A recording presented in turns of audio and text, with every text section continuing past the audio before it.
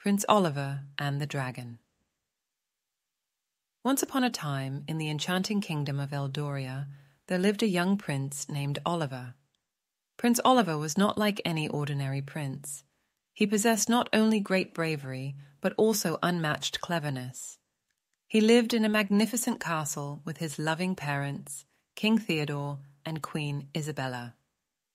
One bright morning, a message arrived at the castle from a distant land. It was a plea for help from the neighbouring kingdom of Starhaven.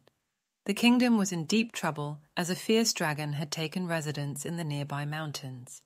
This dragon, known as Dracar, was causing havoc by stealing the kingdom's livestock and terrorizing its people.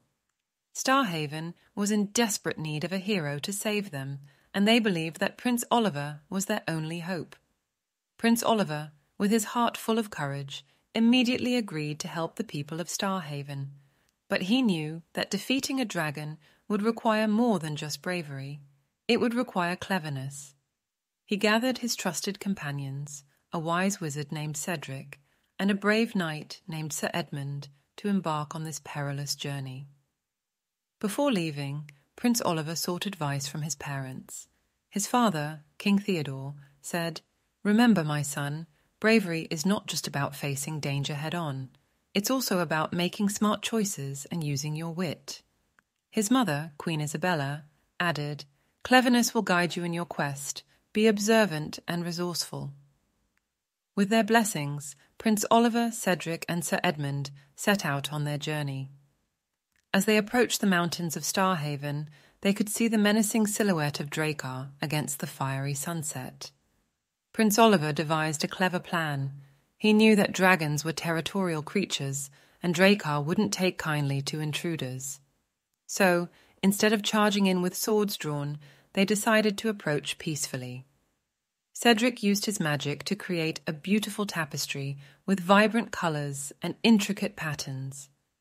They spread it out at the entrance to Dracar's lair as a gift. The clever prince then played a soothing melody on his flute, while Cedric used his magical abilities to make the tapestry dance with the wind. Dracar, intrigued by the beauty and music, cautiously approached the entrance to his lair. With every step, the dragon grew more enchanted by the tapestry and the music. Prince Oliver continued to play, and Sir Edmund began to dance gracefully. The dragon, mesmerized by the performance, lowered its guard. In a swift and unexpected move, Prince Oliver used a rope to tie Dracar's front legs together, rendering him immobile. The dragon roared in surprise, but it was too late. The clever prince and his companions had outwitted the fearsome beast. They didn't harm Dracar, for they knew that sometimes even the mightiest creatures could be tamed with kindness and cleverness. Instead, they made a pact with the dragon. Dracar promised to protect the kingdom of Starhaven instead of causing harm, and in return, he would receive gifts of art and music.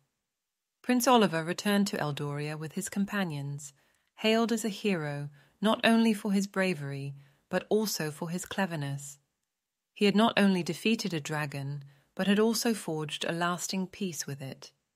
From that day on, Prince Oliver's wisdom and bravery were celebrated throughout the land, and he lived happily ever after, teaching everyone that courage and cleverness could overcome any challenge, no matter how daunting it may seem.